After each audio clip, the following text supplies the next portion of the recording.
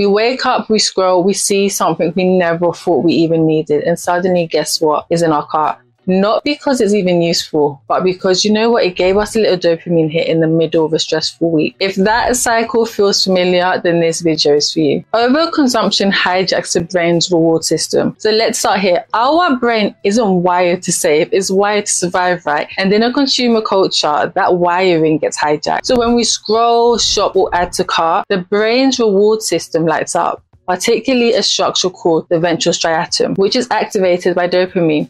This region basically helps us seek out what feels good, not necessarily what's good long term. Here's the catch. Consuming basically triggers dopamine, but so does anticipating a purchase. So this means we can be addicted to the idea of buying, not just the item itself. So one fMRI study basically found that the brain shows reward activation during product reviews, even before we make a decision, right? Psychologically, this links with something called temporal discounting. And this is basically our tendency to value immediate rewards more than future ones. So we don't think, oh, how will this £40 spend affect my wealth next year, right? We think along the lines of, hold on, it's on sale now. But those small, unexamined purchases often compound into financial strain. So what if our spending isn't careless, but cognitive? Let me explain, right? So let's think about this. If we don't understand how the brain drives impulsive consumption, we're not failing, we're simply unprotected. And that's where change begins. All right, so let me unpack what I'm even talking about. So we might justify a Friday night takeaway with, you know what, I've had a long week. That emotional relief does light up reward pathways. However, but if we pause, breathe, and delay, we start teaching the brain to basically decouple comfort from consumption. So what's powerful is this: when we basically understand how overconsumption exploits the brain's reward circuits, we're able to stop blaming ourselves, right, and start actually rewiring one conscious pause at a time. Okay, so next, here's something we don't often realize. Every decision we make basically drains our cognitive resources. And when those mental resources get depleted, we're much more likely to basically spend impulsively. So neuroscientists have basically found that the prefrontal cortex, which is responsible for self-regulation, gets fatigued after repeated decision making, right? So this fatigue is known as decision fatigue, and it basically reduces our ability to resist short-term gratification. So the more tired the brain, the more likely we are to fall for instant pleasures, right? So including spending. Now layer that on top with modern life, right? You have emails, choices, tabs, pings. It's no wonder we click buy now by 9 p.m. So this isn't about willpower, it's about energy. So here's an example. Let's say we work all day and it's just been a long day. We open our phone in the evening to relax, right? And we scroll, we swipe, and suddenly we see like a flash sale last minute. Our brain is too tired, or maybe too tired, to even evaluate whether we truly need it or not. We just want a quick hit for ease. So one click later, dopamine delivers, right? But regret often follows. So how do we actually even interrupt this? So do you know what? We can start by automating key money habits early in the day, right? So like transferring to savings at 9 a.m. instead of waiting till the evening. And we can reduce low value decisions like what to wear or eat. So we basically preserve energy for the ones that really matter. Ultimately, the more we protect our mental energy, the less we outsource our peace to impulse spending. And this links so nicely to the next point, which is most of our online purchases are made on autopilot. So let's sit with this for a second because it's important. Most of our spending isn't intentional, it's automatic most of the time, for most people anyways. So in one large study on online shopping, researchers basically found that 90% of purchases decisions were made without conscious evaluation, which is crazy. So meaning people didn't even read the descriptions, compare products, or even pause for a second before checking out. That's how powerful cognitive ease actually is. When something feels effortless, the brain assumes it's right. So from a neuroscience lens, this is basically linked to something called system one thinking, the brain's fast, like intuitive mode, right? So while it helps to act quickly, it also makes us more vulnerable to like subtle nudges, for example, like free shipping thresholds or countdown timers. Psychologically, this overlaps with heuristics, right? And that's the mental shortcuts we basically use to save brain effort, but brands know this. That's why the buy now, pay later button is always bigger or present somewhere, or why only 2 left flashes in red or whatever it flashes in. It basically creates a false sense of urgency, bypassing critical thinking. So many of our choices weren't really choices at all. How sad is that? Oh my goodness. We might even open Amazon for 1 item and leave with 5. And why? Because our brain defaulted to speed, not strategy. And over time, that muscle memory basically becomes a habit, one that erodes financial margin. Okay, so do you know what can we actually do? Well, we could install like a 3-second delay rule, which is basically before you check out, pause, breathe, and ask, hold on, is this solving a real problem or soothing a temporary mood that I'm in, for example? One thing we can even hold on to is this. Slowing down just enough to interrupt the autopilot is how we start spending with intention instead of instinct. Okay, next. Every time we anticipate a reward, dopamine rises. And in the case of shopping, the reward isn't even the item. It's the feeling we expect to get once we've purchased the item, once we are like physically holding the item. Neuroscientists have found that dopamine spikes most not when we receive the reward, but when we actually anticipate it. So that's why just seeing a sale notification or scrolling through like a wish list can really feel so addictive. We're lighting up the brain's reward system again and again every time we do that. So this is what's known as the dopamine loop, right? And while it's not inherently bad,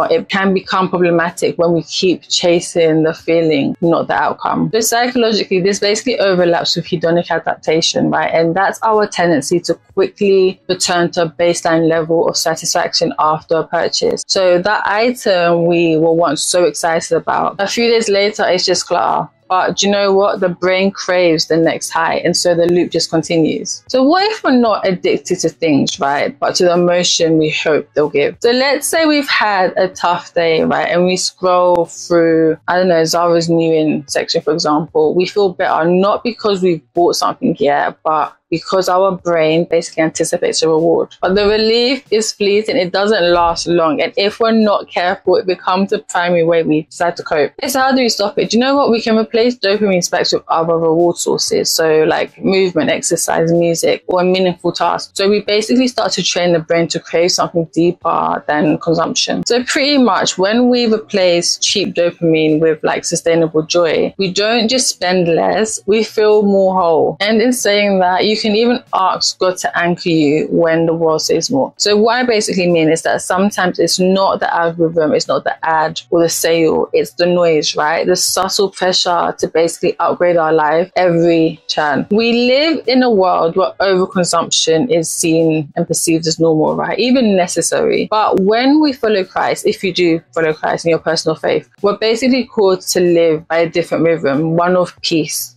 not pressure, not conforming to like society, right? Basically focusing more on stewardship, right? Not status. So in scripture, we're reminded to keep your life free from the love of money and be content with what you have. So this isn't about deprivation, it's more about discernment. So from a psychology lens, this overlaps with value alignment. And it's basically the degree to which our spending matches our core beliefs when we live in ways that contradict our values. So it basically creates internal friction, and often it could even be overconsumption is a way we try to fill that gap, right? But consumption will never bring the peace only God can provide, and that's something to really remember. And sometimes the most radical act of faith is simply saying, do you know what, I have enough. So when we feel like that pull to overspend, we can just stop and ask, hold on, am I feeling lack or forgetting that I'm already covered? So let's say we see like a new skincare haul online, I don't know, something stirs and the urge to join in is there or to keep up, right? But instead of clicking add to basket, we can pray, we can ask God to actually anchor us, to remind us that, you know what, we're not missing out, we have enough. It's okay. So my point here is that sometimes peace isn't found in purchases, it's protected in pause. Next is about creating a financial reset routine. So we reset our physical health with routines such as sleep, workout, meal plans, right? But what about our finances? Creating a weekly financial reset routine, for example, can really just anchor us emotionally and psychologically, especially when we're prone to overconsumption. So research shows that routines, even like really simple ones, give us a sense of control and predictability, both of which basically reduce impulsive behavior and improves emotional regulation. So when we feel grounded, we spend more but consciously. So we could open a journal or spreadsheet and take like 20 minutes, once in a while, and just reflect. So reflect on, why did I buy this? What did I buy? And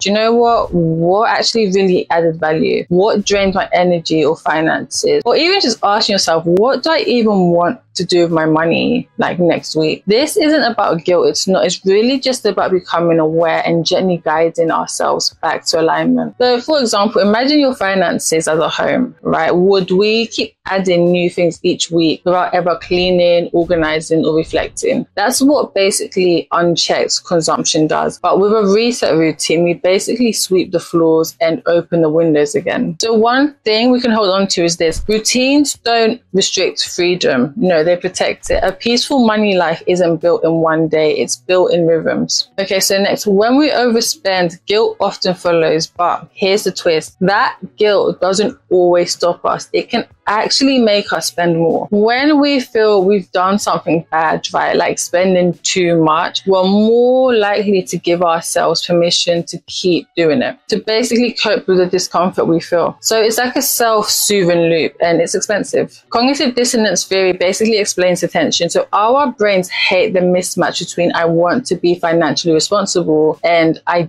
just spent £300 online again. So to basically resolve the discomfort, we either change our behavior or we justify it. Often I feel like we go with justification instead. So for example, I've already messed up, so do you know what? I might as well keep going. This is why starting fresh on Monday is such a common trap, and honestly it delays change and creates a build up or even regret. So one way to interrupt this guilt loop is to basically notice it in real time, right? So instead of spiraling into more purchases, we could try naming the emotion we're feeling, then pausing. So even like a 2-minute reset, closing the laptop, walking to another room, can really just give our brain a new sensory input and break the pattern. So realizing that guilt doesn't have to spiral into more spending. So with awareness, we can basically interrupt the loop and just reclaim our peace before it costs us way more than it should. Okay, so scarcity doesn't always mean struggle life. It doesn't.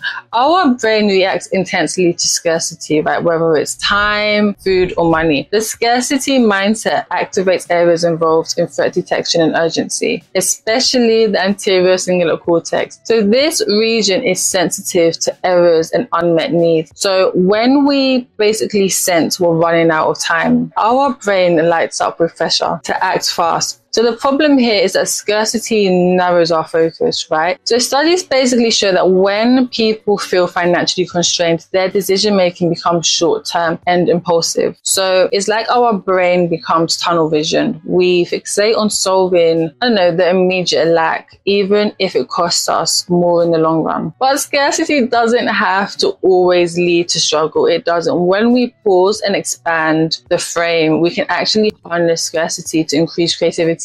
So for example, working with a tight budget can sometimes actually sharpen our problem solving. So as long as we're not stuck in panic mode. So one shift that really helps is replacing I can't afford that with actually that's not what I'm choosing right now. So this basically reclaims back your agency. It's like it lets us recognize limitations without letting them define us. And you know what? Over time, that language helps our brain associate scarcity with empowerment, not shame. So basically, scarcity is a signal, not a sentence. If we stay grounded, we can really respond to it with wisdom instead of urgency. Okay, next, let's be honest. Sometimes we believe that the next purchase will be the one that finally makes life easier. Sometimes, some of us may think that. So the planner that will organize everything, the skincare that will give us confidence, the course that will change our future. So this belief is basically called effective forecasting bias. So it's the tendency to overestimate how future purchases or how much future purchases will change how we feel. So research basically shows that we're not great at predicting what will make us happy. Can you imagine? or in the long term. We basically tend to anticipate a bigger mood boost than we actually get. So we buy with hope only to find ourselves let down and looking for the next thing sometimes. So this doesn't mean we stop spending completely, but you know what? It does mean we stay honest with ourselves about what we're really seeking. Is it a solution? Is it a shortcut? A sense of control? Are we just buying something to be happy? Like, what's going on? When we get to the point where we're able to name the desire underneath, like whether it's comfort, clarity, or confidence, we can ask like if there are other options to meet that need. Sometimes writing under emotion before buying it is just enough to slow us down. Not every craving needs to be fulfilled. It doesn't, especially not for our bank account. So one thing we can hold on to is this: clarity reduces consumption. When we know what we're really looking for, we're less likely to keep searching for it in things that won't deliver. So our brains are pattern-seeking machines. Once a habit is repeated, the brain's basal ganglia starts running it on autopilot, including spending habits. So this is why we find ourselves opening shopping apps without even thinking, or,